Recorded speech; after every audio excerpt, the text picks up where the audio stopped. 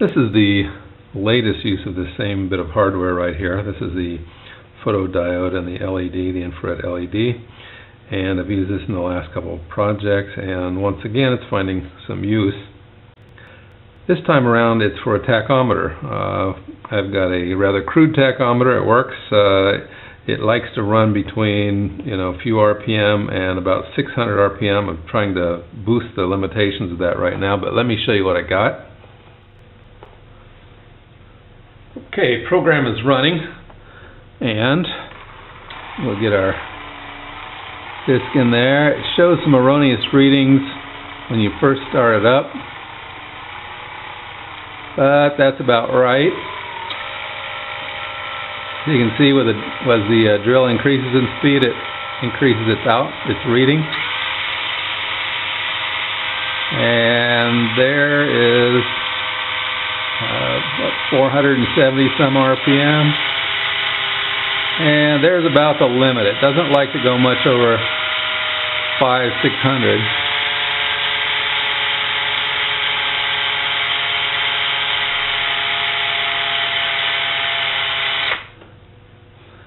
This is an instantaneous RPM, and you can see it remembers the last value. That's that. Let's take a look at the software. This is a look at the software behind the tachometer, and it's very similar to the last couple of things we've done, where like counters and so forth, where we've used the pi to count stuff. The stuff up here again is a description of what's going on, especially with the hardware, so I can remember in a month what I was doing. I come down here, I import the GPIO as typical. I'm also importing the time and the sys functions, and I don't need the sys functions really. I was experimenting with some stuff and I left it in there, but I need the time for the timer and some other things.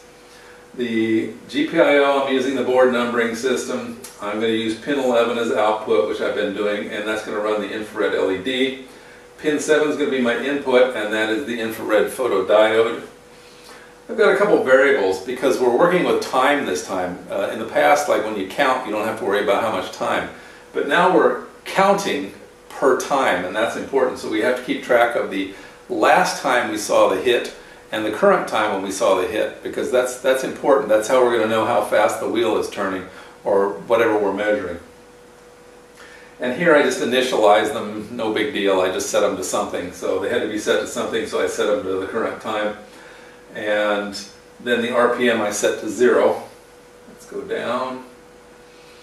This is the routine that I'm going to call when I hit the interrupt. When something happens, when something changes on the input pin, this is the routine I'm going to call, again very similar to other programs. And it's called events per time. I globalize a lot of the variables. If the input channel is less than 0.5, in other words if the photodiode is blocked, then I want to do this stuff right here. And the first thing I want to do is I want to keep track of the current time, the time right now when this event happened. And then I'm going to do a little calculation to get the RPM, so it's 1 over the current time minus the last time. So the last time the photodiode was blocked, times 60, because the time comes in seconds. And then I print the current RPM and the RPM value, and then I store, I move the current time into the last time, so that the next time this happens I have the last time value to calculate with.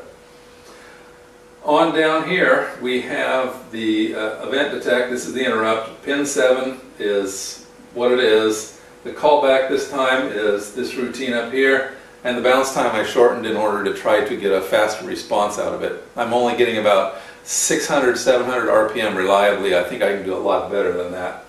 It may have a hardware issue and I got to work on that one too, but anyways, just some experimentation. Once again, just turn on pin 11, that's the LED. I need to turn it on, and I give it some sleep time in order to allow it to come up to full power before I start measuring. And here I did a 4x in the range of 0 to 100. You could use a while statement, just say while true, and it'll lock into an infinite loop. I don't like to do those, but okay. So then I'm going to come down here and I'm going to print the last RPM that I saw, the last RPM that I measured. So it's kind of like memory. I'm storing the last value in RPM that I had.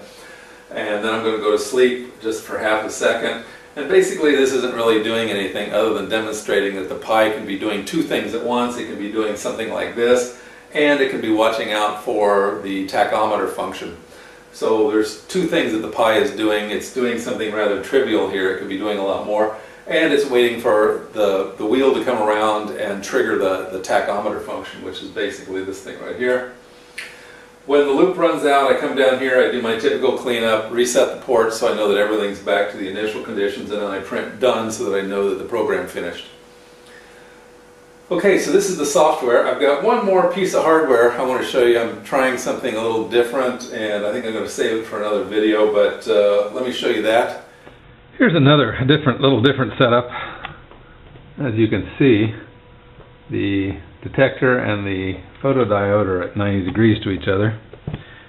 And let's see if we can get it to detect. I've been working on this a little bit. It's still kind of crude. I think it's for another video, but we'll give it a shot and see if it's going to detect.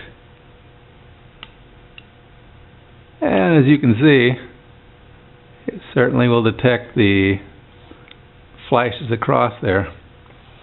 So it won't detect my spinning wheel yet. I need something shiny like this, and these aren't sensitive enough. I think in the end I'm going to end up changing the hardware. I don't think this passive photodiode is fast enough. So I think that's the issue right now. But anyway, it's just another thing to work on for another day. Well, I hope you found it interesting and useful in your Raspberry Pi experiments.